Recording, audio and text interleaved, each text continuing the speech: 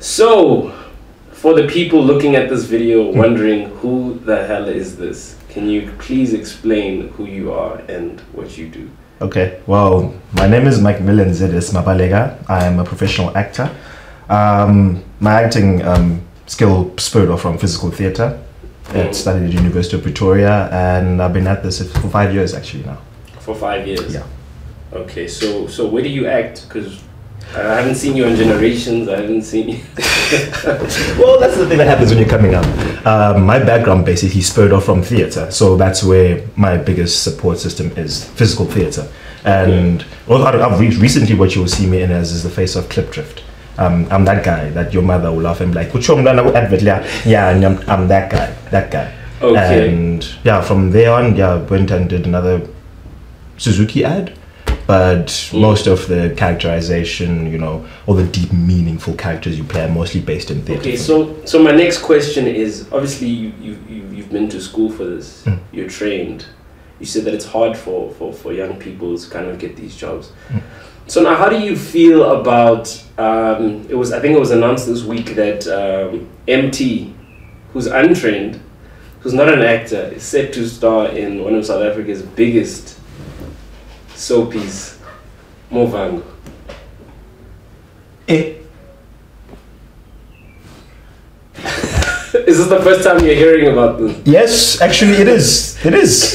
It is. I know, right? Like I think it was also the I forget his name now. The guy who acts in Istingo as the pastor.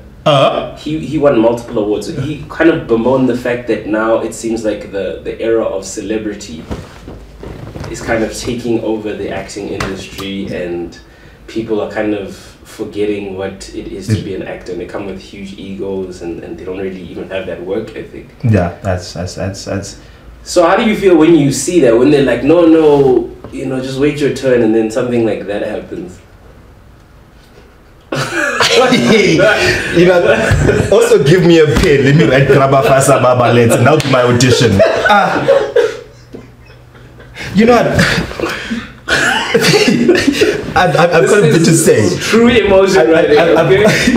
I've got a bit to say because one, as actors, as one acting industry, we've also had a problem with people have been untrained and people have been trained. So there's always been that denomination of, you know, there's people who've actually gone to study this, but then there's people who haven't, and then they get a chance, and then they end up having a scoring thing. Then you're sitting there like, but guys, I've spent money and time to put and develop someone. Like I've acknowledged the fact that I'm not good enough for this craft, so I'm going to look for someone else to tell me about that. And then, you know, there's someone else who does work, an untrained eye who comes in, he nails it and gets the job. And there have been measures that have been made to try and make the playing ground a little more fair for actual people who've given more time into the craft.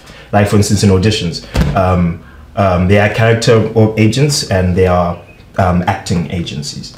And one, they'll make actors be called on request, so they won't have to stand in like a long line queues and whatnot. Whereas other character agents, we don't have like necessarily qualifications for this, and they just like, let me just see if I can get some money off it, just chance. They'll have it like a cattle call. They'll come and they'll line up. They'll line up. There's a I would say a better treatment of the people who are actually qualified, but there is.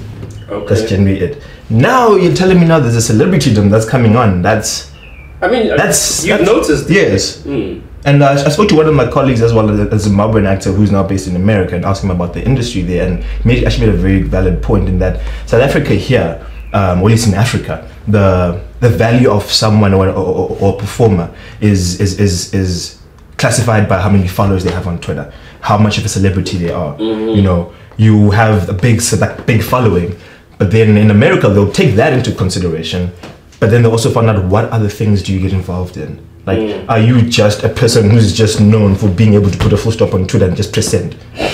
Because that's basically what it is. And or are you someone who's like, you know, I go out and make an outreach. Do I go out and teach people something, or do I, you know, what is it? What development am I giving to the world besides? If I'm not an actor, what am I? That's basically the question you would ask. If I'm not an actor, if I'm not a musician, if I'm not an accountant, what am I? Because you're not defined by your career. You have to be something else. The career kind of meshes together and gets you to develop to something else. And now in the situation where the industry we have is, if you're not a celebrity, then what are you? That's why I'm looking at that with this thing of like,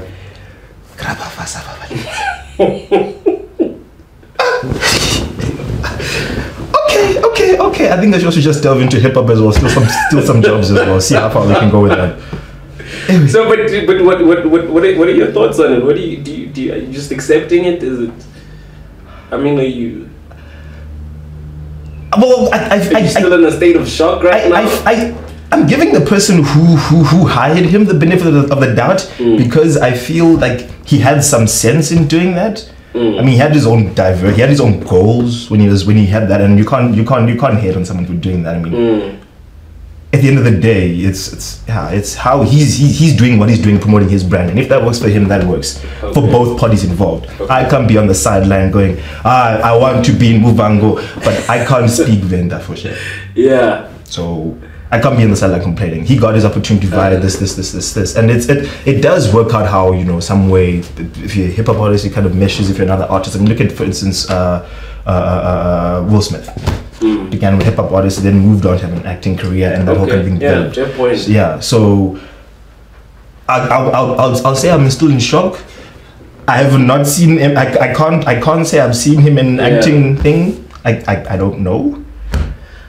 So at this point, you're giving him the benefit of the doubt. You want to see what I'm saying let him prove me wrong. Let him prove me wrong. Maybe he has a skill I haven't seen. Maybe he has a skill for performing in television.